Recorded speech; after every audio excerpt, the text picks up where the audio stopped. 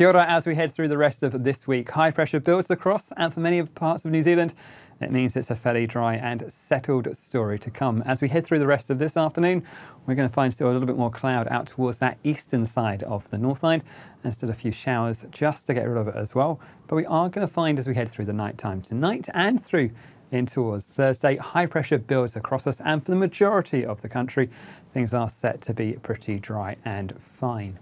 So through the night time, any early showers clearing away. We'll keep hold of this feature just towards the north, and it may introduce a few showers later on towards, I like to say, the Coromandel. But for many of us overnight tonight, it's dry. We might find a few pockets of mist and fog falling in those more inland parts of the Northland. But most noticeably for all of us, it will be a cold night. Temperatures are quite low, down to some pretty low single figures across the Northland in those inland parts, and even back down towards or even just below freezing in some of those coolest parts of the Southland as well. But generally, it's a chilly start first thing for Thursday. As we head through towards Thursday, you can see there's plenty of clear sky on the charts, plenty of dry weather as well. A few little flecks of blue just with that feature, bringing the chance of a few showers up towards parts of the Coromandel.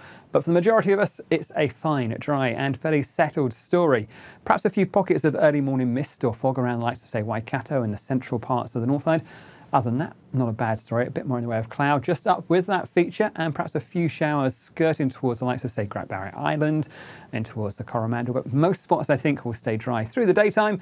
Just a bit of cloud bubbling up about the tops of the ranges as we head in towards the afternoon as well. But generally a good looking day on the Northland, and we are going to find our temperatures back up to around about 19 or 20 degrees Celsius in the far north, and not far off even as we head out towards, say, that eastern coast as well. As we head down towards the Southland, well, yeah, there's plenty more dry weather still with us. Again, a little bit of early morning cloud in a few spots, but that'll clear off.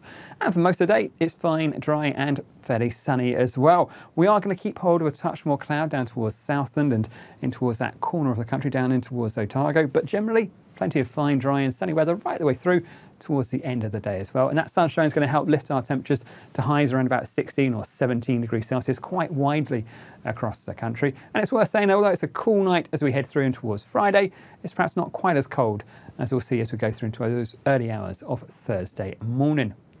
Speaking of Friday, well, high pressure continues to sit over the country, which means, again, perhaps a few pockets of early morning mist or fog, but we are going to find it's generally a dry story. Plenty of dry weather across Aotearoa. We're just going to find a touch more in the way of clouds, just perhaps up towards the far northern parts, perhaps a few showers pushing in towards Northland there, a little bit more cloud down towards Fiordland. But other than that, generally a fine, dry and fairly settled end to the week. Just keep an eye out towards the far north. We have got a bit more in the way of wet weather pushing in towards the far northern parts of the country, just in time for the weekend. That's it from me. This is Metservice.com.